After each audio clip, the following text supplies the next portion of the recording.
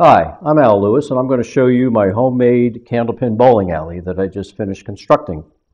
This is a regulation size bowling alley, the same as a 10-pin bowling alley. Candlepin, duck pin, and 10-pin all use the same alley sizes and everything else, except for the size of the pins and the balls.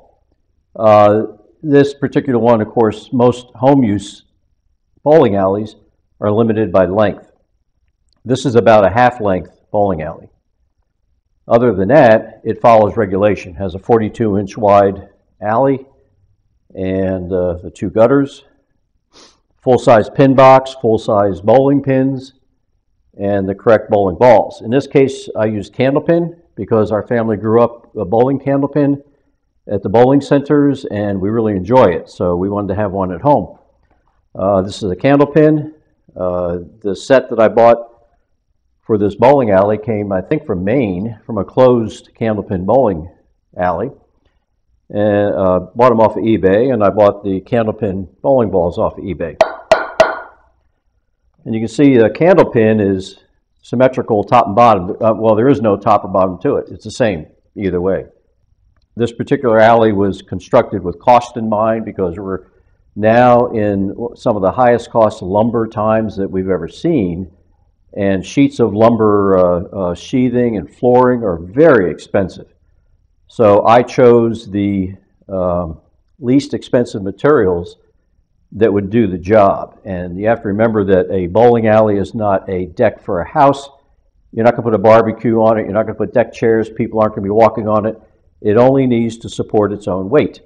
So in this case, I chose 7/16 OSB sheathing as the subfloor on top of a 2x4 ladder frame, and then I used the least expensive laminate flooring that I could find. In this case, it was 69 cents a square foot. I will show you photos of the construction as it went along so you can see what I did.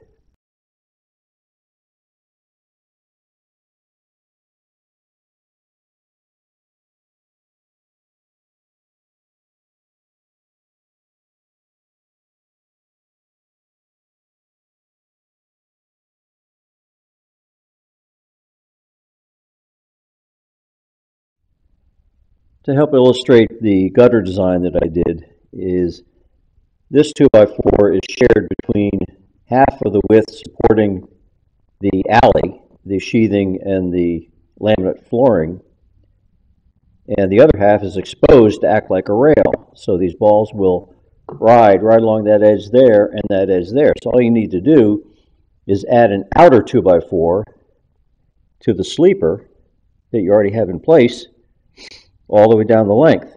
And that way you don't have to add another piece of wood here. You only need one 2x4 to serve two purposes. This bowling alley does not have a return lane for the ball or a ball return because that's a third gutter design that you need. It takes up space. You have to buy material for it. I figured, why not just use the gutters? It's really, they're there. They roll back and forth. They're free. When you're back there, you just throw the ball this way in the gutter, and they all collect down here in the beginning where you can pick them up. So I eliminated the ball return altogether.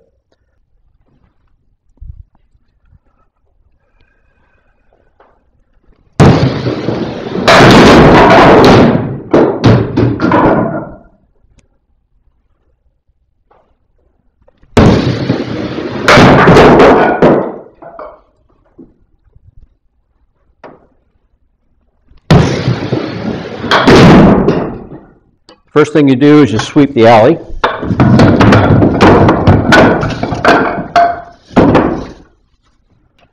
And then the next thing is I pull all the pins in to fit inside the pit box. I return the balls.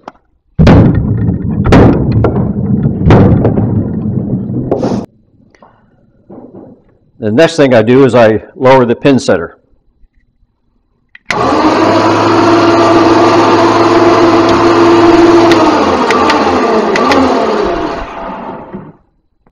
Now you notice that the pin setter is rather large and it's a rather heavy particle board, 5/8 particle board.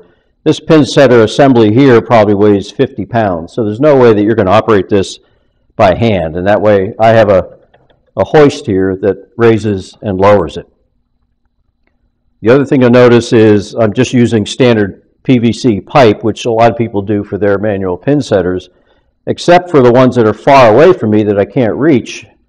I'm using also plumbing pipe, but these are called plumbing Ys, W-Y-E. And if I cut a half section out of part of each Y, they actually act as a pin orientation device. It turns a pin and makes it straight, and it centers it as well. I'll show you. Because those particular holes are so far away, I can't reach them to just place them in like I can here. I need to reach like this.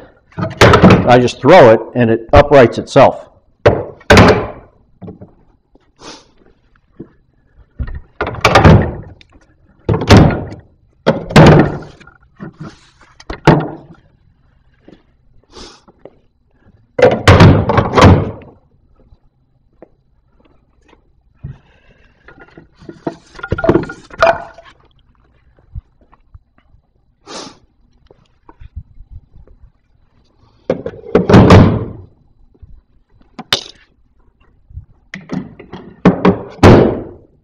Now in practice, it goes a lot faster than that. What I've learned is that if you have two people back here, it actually goes extremely quick. You can change this thing over very, very quickly. One person stays here to load the pin tubes, and the other person is behind the pit box just handing the pins. So that person back there would return the 3 balls and then just start handing pins. So it goes very, very fast. So after we do this, we just raise it up.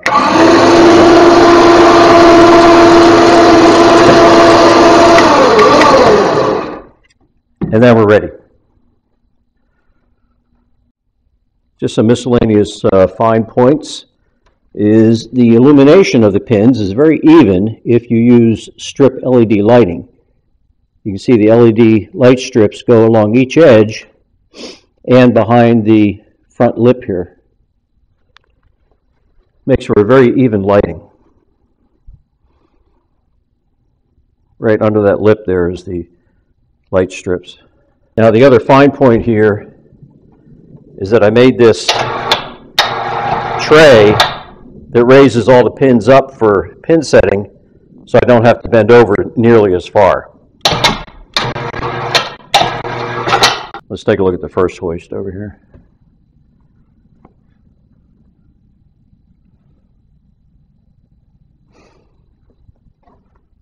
And another detail is these drawer slides right here are just standard drawer slides. These are 24-inch long ball bearing drawer slides. They are what guide the pin setter platform straight up and down.